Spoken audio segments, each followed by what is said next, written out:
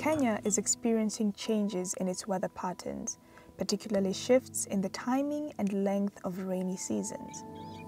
This has led to more droughts and floods, which means scarce, scattered, and unpredictable pastures. These changes have increased the vulnerability of pastoralist households whose livelihoods depend on livestock like goats, cows, and camels. Mandera is one of those counties in Kenya that experience extreme weather patterns and is much affected by drought. When that happens, residents are left without pasture for their animals for prolonged periods. When drought strikes here, first of all, the people lose their major source or their major asset which provide their livelihood, which is livestock, which die in greater numbers. And to address the issue of lack of fodder due to drought, people have to walk for long distances to find fodder. And at time they get there and find there too is also dry, and they end up losing their livelihood totally.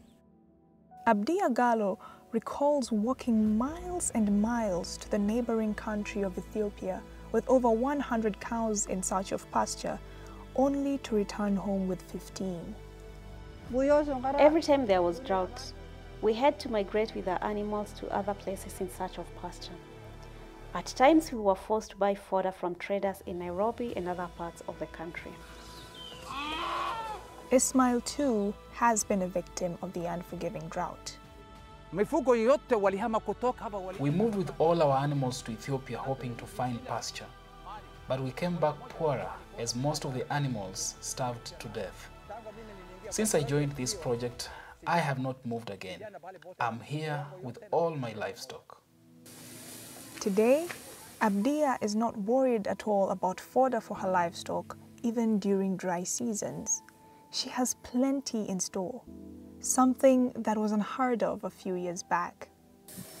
Thanks to the interventions by ADRA Kenya to help residents restore degraded land in Takaba and Dandu divisions of Mandera, farmers like Abdia can now produce and preserve enough fodder for future use while conserving the environment.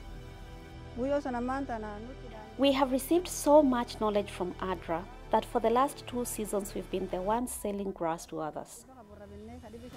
Through the Farmer Managed Natural Regeneration, which is a land restoration technique, we have managed to restore an approximate of 10,000 acres of degraded land, thereby giving beneficiaries an opportunity for more fodder, which in turn would lead to increased milk production.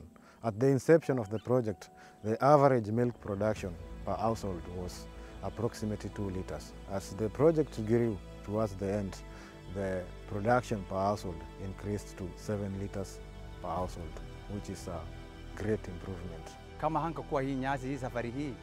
If not for this fodder, all my livestock would be dead by now. ADRA Kenya has strengthened resilience and adaptive capacity to climate change for many households here in Mandera West through the Farmer Managed Natural Regeneration Program, FMNR. 1,000 households were targeted. Most of them have expressed satisfaction, and many more have embraced the practices after tasting the fruits.